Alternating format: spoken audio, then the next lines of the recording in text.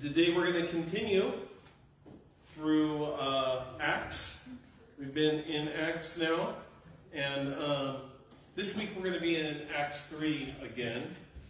And there's a little bit more I wanted to talk about that didn't get discussed last week. So if you would want to turn with me to Acts chapter 3, we're going to be looking at verses 1 to 10.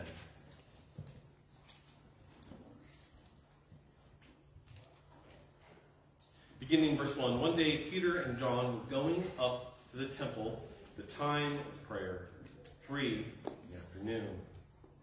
Now a man who was lame from birth was being carried to the temple gate called Beautiful, where he was put every day to beg from those going to the temple courts. When he saw Peter and John about to enter, he asked them for money. Peter looked straight at him, as did John. Then Peter said, "Look at us." So the man gave them his attention, expecting to get something from them. Then Peter said, "Silver or gold I do not have. But what I do give you, I give you in the name of Jesus Christ of Nazareth. Walk." Taking him by the right hand, he helped him up, and instantly the man's feet and ankles became strong. He jumped to his feet and began to walk. Then he went with them to the temple courts, walking and jumping, praising God. When all the people saw him walking and praising God, they recognized him as the same man who used to sit begging at the temple gate of the Beautiful. And they were filled with wonder and amazement at what happened to him. This is the word of God for the people of God. Our passage this morning begins with Peter and John going to the temple to pray. Our story about this interaction with this lame beggar interrupts their plans. And in many ways, as we read this passage, as we read this chapter, it'll echo many things from chapter 2, where the disciples were obediently praying and waiting for the presence of God. In both of these places, the mundane of their day-to-day routine is interrupted. Luke here is drawing our attention to the activity of God in these chapters. And as we notice God's activity, we also notice the activity of the church. The disciples in this passage are being faithful, and because of this, God works through them to accomplish God's redemptive purposes. In our passage this morning, Peter and John are confronted by a lame beggar. And this man has been lame his entire life. Luke suggests that this man has spent a considerable amount of time here begging. As you would expect, he has all the problems that a lame person would have. It was difficult to do anything.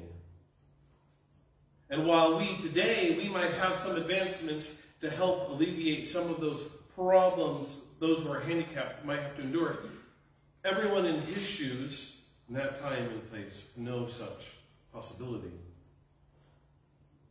But Luke's description here is explaining more than we might otherwise gather at a first glance. You see, Luke explains that this man is left out the gate. He isn't even permitted inside. He's an outcast simply because of his disability. Sure, he has a few people that help him get to the entrance, but for all intents and purposes, he is an outsider. Like so many others from the stories we've read about Jesus healing in Luke, there were questions that might have been around this man's lameness. What sin would have caused it, or was he ritually impure? And whatever the exact details of what this might have looked like for him, all that to say is, not only was he challenged physically, but he was also socially and spiritually challenged. But it's worth noting another observation. You see, when Luke describes people in his writing, his descriptions aren't one-dimensional. They often share a deeper truth. And let me give you a couple examples. in Luke 19, when Zacchaeus is described as being short, it isn't just a description of his physical qualities, it's a description of his character. He's a man of short moral character. Or in Luke 8, when Jesus crosses the sea and encounters the demon-possessed man who lived in the solitary confinement of the graveyard, Luke isn't just telling us where this man physically was. He's describing the desperate state of that man's social and mental and spiritual status. And so while we read this passage, we're not just learning about this man's physical problems. Luke is hinting at all these other issues that he is going through. Then comes Peter and James on their way to pray. And when the beggar asks for money, they initially reply by saying that they don't have any. As we read in the last chapter, the church had been selling and giving a lot of money away to those in need. And by this time, they were running dry. They had no more to give this man, or so it seemed. And they explained this to him. They don't leave him hanging. They give him something else, something so much better.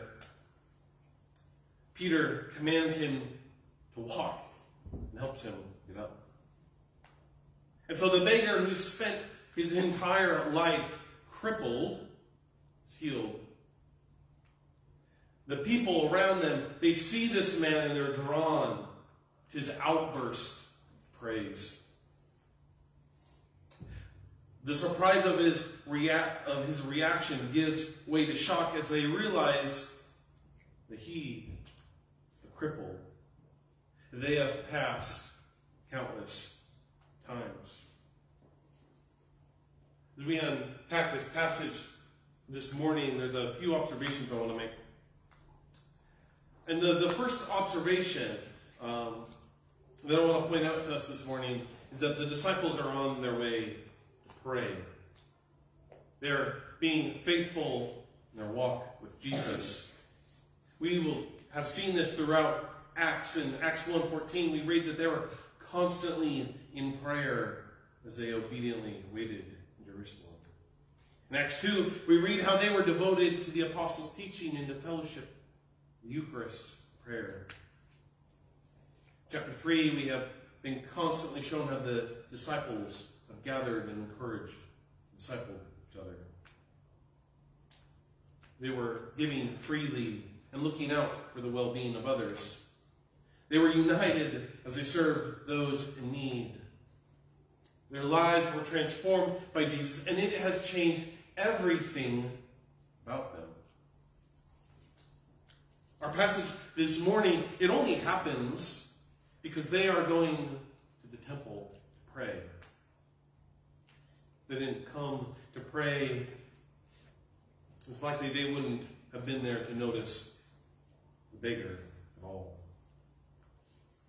But I think Luke here is pointing to something deeper. I think we can take this one step further. You see, they're not just noticing the man and responding to him because they're at the right place at the right time. Their commitment and love for Jesus means that they were able to notice and respond to the lame man that so many people had ignored as they walked by. It's their faithfulness that brings them to the temple, and that is the same faith that opens their eyes to the lame beggar who's gone, ignored by others. But this passage, in this passage, there's a lot more going on than just the disciples going to pray. You see, the beggar walks away healed. And he's not healed because the disciples have some sort of magical ability. The healing was a result of God. The disciples, they didn't will this to happen. And they had no power in themselves to cause it to happen. And they didn't have some sort of mystical power just by saying the name Jesus. The power came not from the name of Jesus, but from the person of Jesus.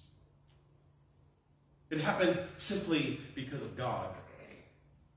The disciples could have been there all day, and they could have done a million different things, but unless it came from God, it wasn't going to come at all.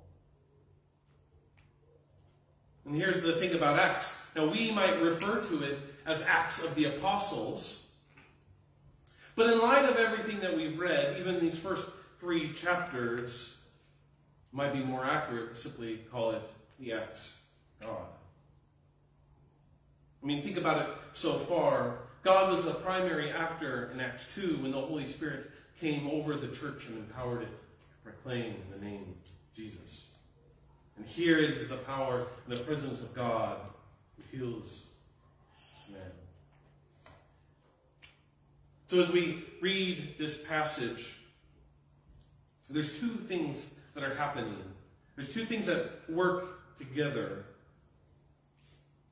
We see how the church's faithfulness and the presence of God come together to bring about God's redemptive will, God's redemptive purposes.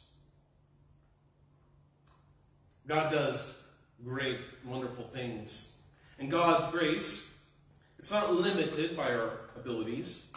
And God isn't constrained about in whom God is wooing or convicting or healing. But in Acts, in our passage, the movement of God happens primarily through his people. In our passage, God works through the community of believers who are faithful and obedient to the call of Christ. And thus, I think the picture of the church in Acts reveals to us a glimpse of who we are called to be. And so this means that as we read and as we think about the early church's commitment to community and its practices of prayer, scripture, and sacraments, and to a robust concern for others in need, we see a calling for our lives and on our church. Now, you might say, Pastor, I don't have the power to make the lame walk. And I will remind you that neither did the apostles. The power was all God's. They were called to simply follow, be faithful. If you remember throughout the Gospel of Luke, Peter spent his time making some pretty silly choices, saying some pretty funny things. And already 3 chapters in, we could say that it's different. He is different. And it's not like Peter somehow fixed himself or he's read a couple books and he's made himself stronger. He's different because God, what God has done in his life. Their encounter with the lame man only happened because they were trying to faithfully follow Jesus. Oftentimes when we read a passage like this, we might get hung up on how cool the miracle is. And it is really, really cool. But sometimes, if we're not careful, we kind of gloss over some of the important lessons Luke is teaching. The church is called to be God's people. And if we're going to live out God's calling, then we cannot rely on our own energy. We can't rely on our own steam. So we've talked about the apostles, but I also want to take a moment to think about the crowd. For them, this day was like any other day. And I'm sure you can imagine it. They were all going on their daily routine. Maybe some of them were working. Maybe some of them were trading. Some of them perhaps going to the temple. They're just people like you, just going on with their lives. And in the moment, you could probably understand their amazement. Breaking into the mundane activities of their life, something incredible happened. This lame man walked. They are astonished at this miracle. But had they known Jesus, would they have been surprised at all? I mean, they're looking at this, and they're seeing what has happened, and at least some of them should have known something about it. But they didn't really know Jesus, so of course they're surprised. I mean, sure, a lot of them probably knew of Jesus, but did they really know Jesus? That's why later in verse 12, Peter will ask them, fellow Israelites, why does this surprise you? Why do you stare at us as if by our own power or godliness we made this man walk? Points them to Jesus. And it's what they've been missing this whole time. Peter points them not to the miracle, but to the person. And sometimes when we read Acts, we kind of miss the point. But it's like the crowd, we're often surprised and drawn to the flashy things happening. But it's not about them. It's about Jesus Christ. And as we read this passage, we must not fall in the trap and think that it's just about us, or what we accomplish, or what we have done. The disciples' ministry in this passage, it only exists because the Spirit of God has given them a new life, new energy, new vigor. See, the disciples, they didn't go to the temple looking for victories. They didn't go looking for success. They didn't go looking for miracles. They went to pray. They were following Jesus by the power of God's Spirit. And God gave them what they needed for their ministry. In a similar way, we can live in the knowledge that God will help us live as the people that He has called us to be. Kaylee has spent several seasons coaching volleyball. And when she does, we often have this conversation. I'll ask her, hey, how'd it go? And then she will often share her frustration with players who want and beg to play, and then who will not show up to practice or put minimal effort in when they do. They won't commit to work, and then they'll complain they don't get to play their game. It's crazy. I sometimes wonder if we do the same thing. We'll want God to use us. We want God to do something new.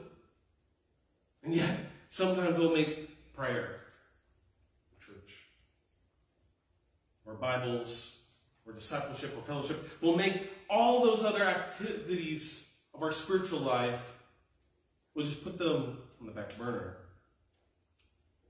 We'll say, God, I want you to do something new. I want to play in the game.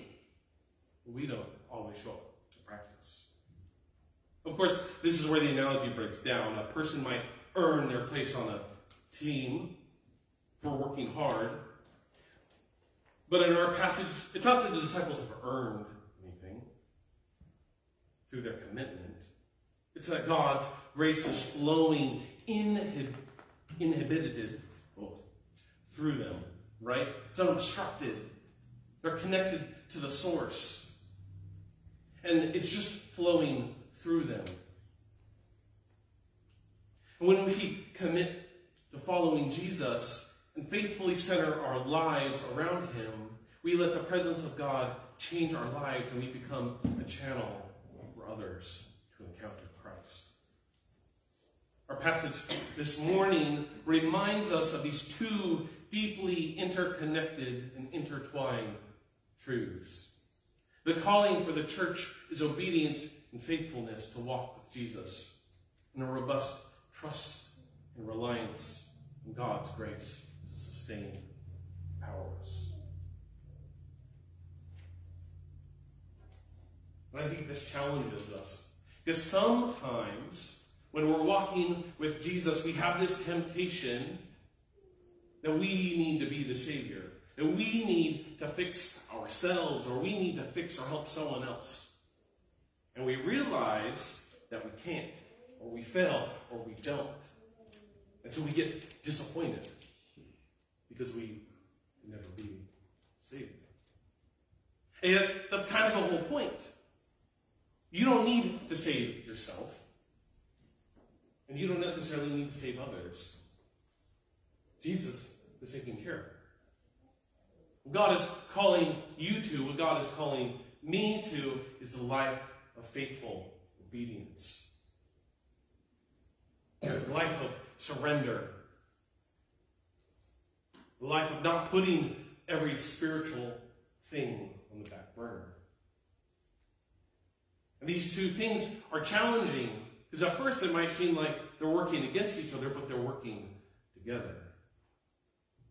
We're giving God everything we have and everything that we are,